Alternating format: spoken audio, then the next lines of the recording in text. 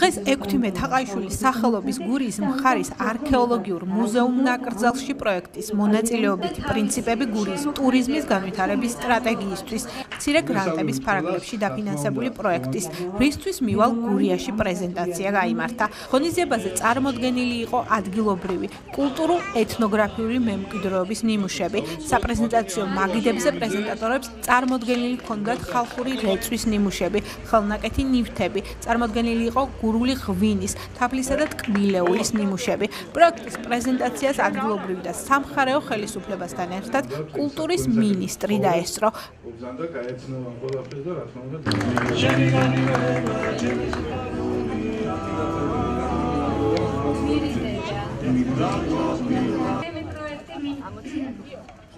ასეთი დღეები უნდა მოეწყოს არჩილება ბევრი. იმიტომ რომ საქართველოს პატარა ქვეყანაა და ჯერ კიდევ ბევრი არ ისმის და თანაც დავადგეთ ტურიზმის გზას, რაც ძალიან მისასალმებელი არის და ეს ჩვენი შემოსავლის წყალობა ერთ-ერთი ამბავი და მეორე ის რომ ამით გაგვიცნობს სოფლიო.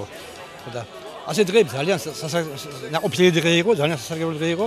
ეს ჭირდებათ საქართველოს, ეს ჭირდება ჩვენს ეკონომიკას, ეს ჭირდება ჩვენს წარსულსაც და მომავალსაც.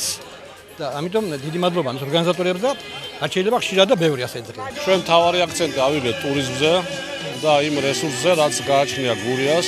ამიტომ ძალიან მნიშვნელოვანია მსგავსი ღონისძიებები იმისთვის, რომ ტურიზმი განვითარდეს, მეტი აქტივობა საჭირო, მეტი ინფრასტრუქტურული პროექტები უნდა განვავითაროთ, უნდა შექმნათ ადგილები ტურიზმის განვითარებისთვის, მივიყვანოთ გზა, შუქი, წყალი და ასე შემდეგ და მეტი მოწვევა უნდა გავაკეთოთ სტუმრებით საქართველოში და განსაკუთრებით გურიაში. დღეს კიდევ ერთხელ დავინახეთ თუ რა ყოფილა გურია ევროკავშირის მიერ დაფინანსებული პროექტის ფარგლებში კონკურსში გამარჯვებულმა კიდევ ერთმა პროექტმა რისთვის მივალ გურიაში გამართა მინი ტურისტული ფესტივალი წარმოდგენილი იყო ოზურგეთის მუნიციპალიტეტში მომქმედი ადამიანები რომელსაც აქვს ტურისტული პროდუქტები და შეუძლიათ ამ ტურისტული პროდუქტების შეთავაზება.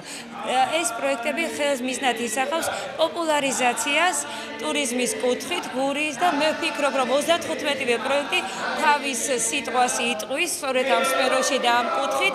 დიდი მადლობა მინდა გადაუხადოთ ჩვენს პარტნიორებს. პროექტს მონაწილეობითი პრინციპები გურიის ტურიზმის განვითარების სტრატეგიისთვის ევროკავშირი აფინანსებს და მიზნად რეგიონში ტურიზმის განვითარების ხელშეწყობას ისახავს. პროექტს ოზურგეთის, ჩოხატაურისა და ლანჩხუთის მუნიციპალიტეტები ორ არასამთავრობო ორგანიზაციასთან, სამოქალაქო საზოგადოების ინსტიტუტსა და ინოვაციებისა და სამოქალაქო განვითარების ცენტრ პროგრესის სახლთან ერთად ახორციელებს.